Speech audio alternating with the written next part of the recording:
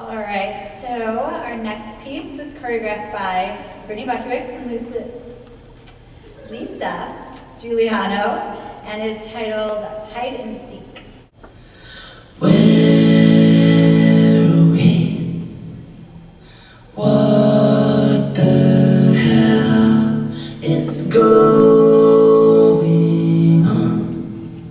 The dust has only just begun to fall. Crop circles in the carpet, sinking feeling.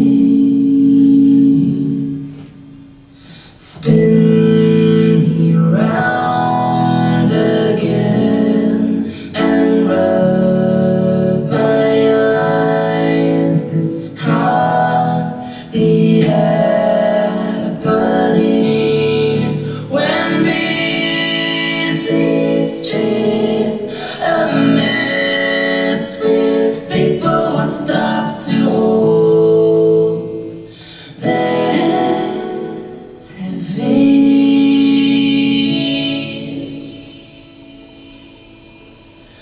Hide and seek. Trains and sewing machines, they were here first. What you say? That you only meant well, but of course you did. What you say? That it's all for the best, of course it is. What you say? That it's just what we need. You decided this. What you say? What did she say? Some notes keep falling out your mouth. Mid-sweet talk, newspaper accounts. Speak no, feeling no, unbelieving. You don't care a bit, you don't care a bit. Some notes keep falling out your mouth. Mid-sweet talk, newspaper accounts. Speak no,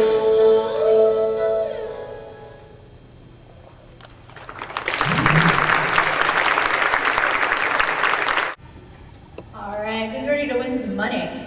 Okay, clearly like 5 people bought raffle tickets, so thank you for that. So now it's time for the Split the Pot raffle. Leanne and Emily will come out and choose a person in the audience. Yes?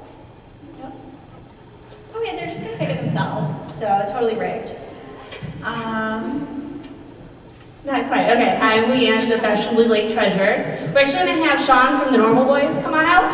He will draw from us. Guys. Oh, Normal guys, I'm sorry. No, my mom says I'm a big boy. I'm just messing all kinds of things up today. But anywho, whoever does win, they will go home with $76. So thank you for all that have donated. It helps the team immensely. I've totally made something of my life now. Okay. This says keep this coupon. So whoever was supposed to keep this did not keep this coupon. 0928730. And you take it. Was somebody supposed to keep this coupon and put it in here? Try it one more time. We got 0928730.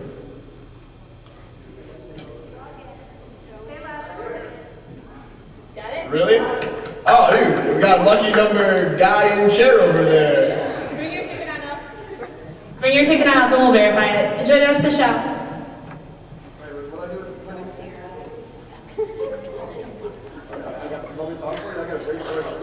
Do it.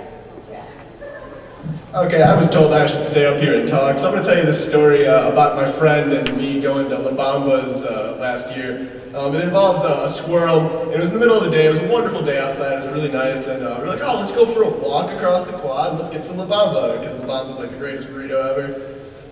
And so, as we're walking back from La Bamba, I noticed that these two squirrels are like awesome. They're the most docile individuals on the face of the planet. They're just having fun, eating acorns, and totally enjoying their time. And I'm like, oh man, like, John, these are the coolest, like, nicest squirrels ever. And well, he takes that out of context and proceeds to try to feed the burrito to a squirrel. Now, if there's anything I learned in kindergarten, it's one, never feed wild animals, and two, squirrels don't like burritos. And combining those two, hey, what's up, John? This is, yeah, they told me to tell it. It's not done, it's almost done. So my friend tries to feed this squirrel a burrito. And, you know, long of the story is the squirrel gets quite perturbed at him for trying to force feed, you know, refried greens, which is not a squirrel's diet, to him. And the squirrel ends up attacking my friend John. And really does a Mike Tyson on him, really gives him, you know, the good left hook and such. And the story, the point behind this whole story is that bananas taste delicious.